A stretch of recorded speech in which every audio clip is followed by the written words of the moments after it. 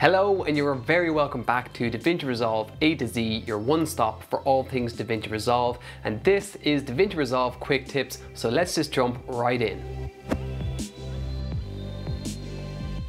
In this episode of Quick Tips, we're going to look at 3 very handy methods of setting your aspect ratio inside of Davinci Resolve, each with some pros and cons, but you'll come away having good options that should cover all bases. Method number 1 is the fully manual option. And to do this, it's as simple as coming into your project settings, going into your master settings to timeline resolution and doing the math. So this is 1920 by 1080, just full HD footage, but we shot it for 235 in mind. The camera had the overlays for 235, so our composition and our framing is for that aspect ratio. Therefore, and if we change our height to 817 and we'll hit save, that'll automatically be now going into 235 aspect ratio. The pros of this method are you will have a smaller file size versus doing output blanking or overlays, because you are not going to be rendering out a bunch of extra pixels. Even though it's not that big a difference in file size because they're just simple black pixels, but it still makes a difference. The downside to this is if you don't know the numbers off the top of your head, you're going to have to go doing calculations and it can get awkward and tricky, and it just can waste a bit of time, especially if you're in a quick crunch. So that's just something to be wary of and a downside. And a little thing that might catch you out is the image scaling mismatched resolution files might be set to something like scale entire image to fit, for example, in which case you'll accidentally get these sidebars. So just make sure that you have that set up correctly so you don't get any unwanted results there. Our next method, if I just set this back to the full 1920 by 1080, hit save. Our next method is what I call the fully automatic method, which is if we go to timeline, down to output blanking, and we can select 235 right here inside of Resolve because it's one of the presets they haven't decided to implement. We can click on that and it'll give you your 235 bars within your 1920 by 1080 project settings. The plus side to this, there's 2, is one is the same as before. You can opt in your delivery tab settings to ditch these black pixels and save on hard drive space, though there is situations where you'll want to keep those, and in which case you can keep them and just slightly increase your file size. The other plus side is it's fully automatic. So for example, if you're working with 2K versus HD, 2K is ever so slightly wider, therefore it doesn't require so much adjustment to the height to make a 235 aspect ratio. So you'd have to go recalculating to do that via method number 1, for example.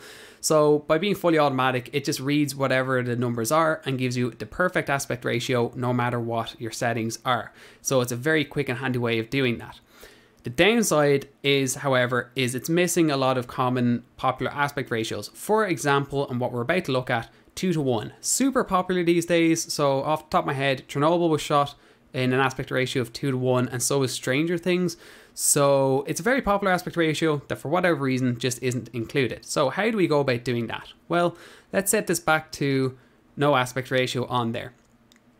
The method I use is to use aspect ratio overlays. The pack here, that there's a link in the description for you to download this pack via No Film School. So it's a link within a link, but whatever, credit with where credit's due, is here. So you will have 185, 2:1, 235, 239, 255, 276, 3 and 4:1 aspect ratios ready to go for a 2K aspect ratio, or sorry, project resolution, 2K, 3K, 4K, 5K, 6K and UHD. Now, for whatever reason, this pack just doesn't have HD in it, or maybe I ditched them by accident. I don't know exactly what's going on there, but that's fine because UHD is a very easy calculation. You just have to zoom for a HD project. So we want our 1920 1080p footage to be 2:1. So I pulled in the UHD 200 overlay. So I'll drag this into our timeline over our footage, and it's not seen because this is it's too big. It's a UHD in a 1080p. So in zoom, in our inspector, if I hit this 0.5, that'll scale it down to be the correct size, and now I have 2:1 aspect ratio. The other way of doing it would be, if I reset that, would be switching our image scaling mismatched resolution files back to this scale entire image to fit. so everything fits correctly within that project resolution setting. And again, 235 to 1, and it just automatically changes its zoom to 0.5 just behind the scenes. So that's how you get those other aspect ratios. Plus side to this is you don't have to do a whole lot of thinking. It's just kind of ready to go. The downside is, though, you can't do anything to not render out these black pixels, which you may or may not want to do.